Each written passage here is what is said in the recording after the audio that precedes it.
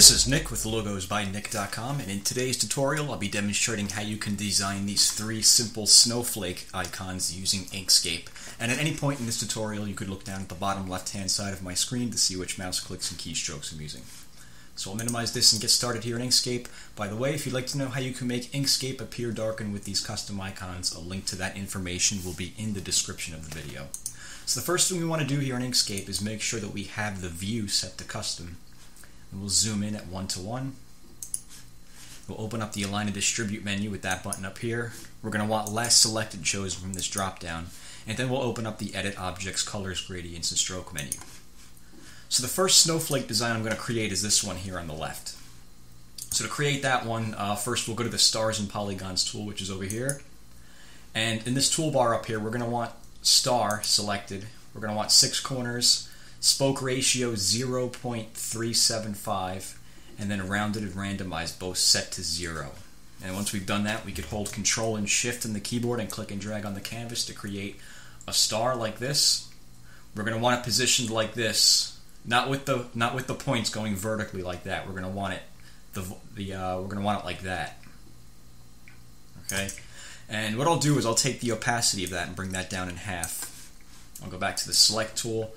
I'll right-click that and go to Duplicate, turn that copy red, then I'll hold Control and Shift and scale this in about that much. We'll leave that there for now.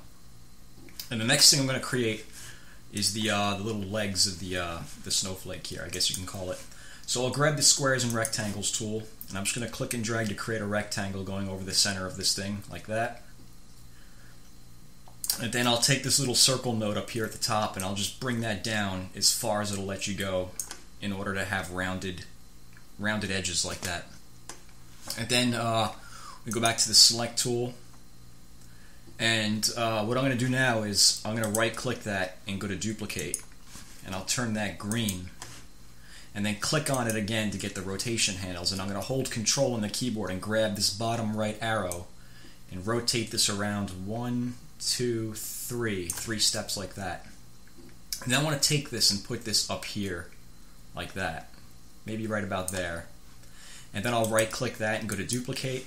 I'll flip that horizontally with this button up here, and I'll hold Control and just click and drag this over to the left over here like that. And what I'm going to do now is hold Shift and click on the other green shape and group them both together with that button here, Group Selected Objects. And I'll hold Shift and click on the red shape and click on the button over here that says Center on the Vertical Axis, just to make sure that they're centered and evenly spaced apart. And then we can click the Ungroup button to ungroup them. Click off of everything to deselect. And I'm going to take this red rectangle, right click that, go to Duplicate, hold Shift, click on the green stripe over here, and go to Path, Difference, and then Path, Break Apart. And then hold Shift and click on this piece right here, this little green object. Click on that to deselect it. And you should just have this object selected. And just press Delete on the keyboard to get rid of that. And we're going to do the same thing over here. We'll click on this red rectangle, right click it, go to Duplicate, hold Shift, click on the green object, and go to Path, Difference, and then Path, Break Apart. Hold Shift, click on this green object, deselect it, and then press Delete on the keyboard. Then we could click on that green object, hold Shift, click on the other green object, and unify them together by going to Path, Union. And then we're going to want to duplicate them. So we'll right click that and go to Duplicate. And I'm going to flip them vertically with this button up here. Flip Selected Objects vertically, and hold Control on the keyboard and just click and drag this down to this side. And what I'll do now is I'm going to hold Shift and click on the red object, and I'll right click them and go to Duplicate. And I'm going to take this duplicated copy and just put that over here. We're going to use that for the other snowflake in a minute. So what I want to do now is click on this green object, then hold Shift and click on this green object and unify them both together by going to Path, Union, and then hold Shift and click on the red rectangle and make sure they're centered on the horizontal axis like that. And then with them still selected, we can unify them together by going to Path, Union. And I'm just going to make that green for now so you can see it up against everything else. And then I'll hold Shift and click on the large black star in the background. Make sure it's centered on the vertical and horizontal axis like that. and we can click off of it to deselect everything. And now I'm going to click on just this green object, and I'm going to right click it and go to duplicate, and then I'll click on it again to get the rotation handles, and I'm going to hold Control on the keyboard and take this top right arrow and just rotate this around 1, 2, 3, 4 steps like that. Then I'll duplicate it again, right click, duplicate, get back to the rotation handles, hold Control, 1, 2, 3, 4, and there you go. So what I'm going to do now is I'm going to take this red star in the center, hold Shift, click on the black star behind it, and go to Path, Difference. And then I'll click and drag over the whole thing and go to Path, Union. Bring the opacity of that all the way up, and we could pick a shade of blue to make this thing, whatever color you'd like. Just go with blue, something like that. And there we have our first snowflake. So I'm just going to hold Control and Shift and scale that down and move that out of the way. Next I'm going to create this snowflake over here to the right, which we can use this over here. So let's take this, and I'm going to flip that vertically, click off of it to deselect everything. I'm going to click on this green object, right click it, go to duplicate, hold Control and just move this down to about here. And then I'll unify them together by holding Shift and clicking on the other one, and then unify them together by going to Path, Union. And then I'll right click that and go to duplicate, and I'll flip that vertically, then hold Control and move this one down here, like that. And then I want to hold Shift and click on the other green set of objects so we have them both selected.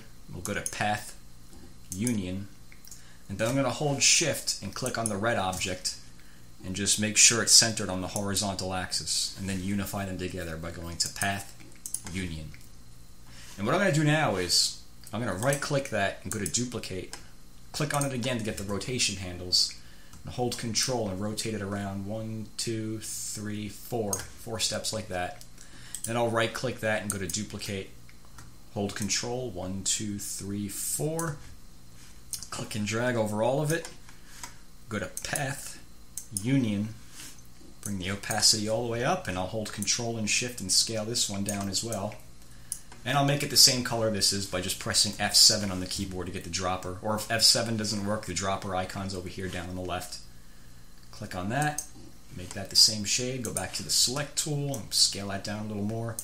And there's our second snowflake. And finally, we will create the one in the center here. And to do that, I'm going to grab the Stars and Polygons tool again. This time we want polygons selected, 6 corners, and everything how it is from previously. Then hold Control and Shift and click and drag to create this polygon. We're going to want the corners going vertically like that. And I'll bring the opacity of this down in half. Go back to the Select tool, right click that, go to duplicate, and I'll just make this copy red. Hold Control and Shift and scale it in about that much. That's pretty good. Then I'll hold Shift and click on the blue shape behind it and go to Path, Difference. And then I'll come up here and turn on the Snap to Cusp Nodes tool. Then I want to grab the Bezier pen, which is over here, or you could just press B on the keyboard. And we're going to draw a shape. We're going to start at this top left corner and click, then come over to this corner and click, and then this corner, and then to this inside corner, and then to this inside corner, and over here, and then back to the starting point to create that shape. And I'll just make that red. I'll get rid of that black outline by holding Shift and clicking on this X down here. And I'm going to bring the opacity of that down in half as well. We'll go back to the Select tool, and I'm just going to click and drag this object down here to snap to that corner. Right click that, go to duplicate, I'll flip that vertically and put this one up here. Might want to move these out of the way.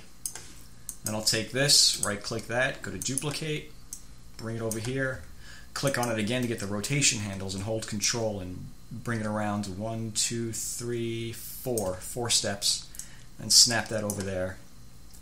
And I'll right click that, go to duplicate, I will flip that horizontally, snap this over to this corner, and then we can hold Shift and click on the one opposite of it, right click it, go to duplicate, flip it vertically, and then just snap these ones down here like that. And then we can click and drag over all of those and go to Path, Union. And I'm just going to hold Control and Shift and scale this down a little bit. And finally we're going to create a rectangle. We could turn off the snap to custom nodes now. I'm going to create a rectangle going through the center of it like that. I will make the corner sharp by clicking on that button. We don't want rounded corners for that one. Go back to the select tool and make that a little thinner like that. Then click and drag over both of them and just make sure they're centered on the vertical and horizontal axis, and then click off it to deselect everything. Now we'll click on just the red rectangle, right click that, go to duplicate, click on it a second time to get the rotation handles, and hold Control on the keyboard and rotate this 1, 2, 3, 4 steps. Right click it, duplicate it again, hold Control, 1, 2, 3, 4, like that. Click and drag over all of it, and go to Path, Union, bring the opacity all the way up. And now we have our 3 different snowflakes. So that's pretty much how you can do that with Inkscape. So if you have any questions, let me know. And as always, thank you for watching.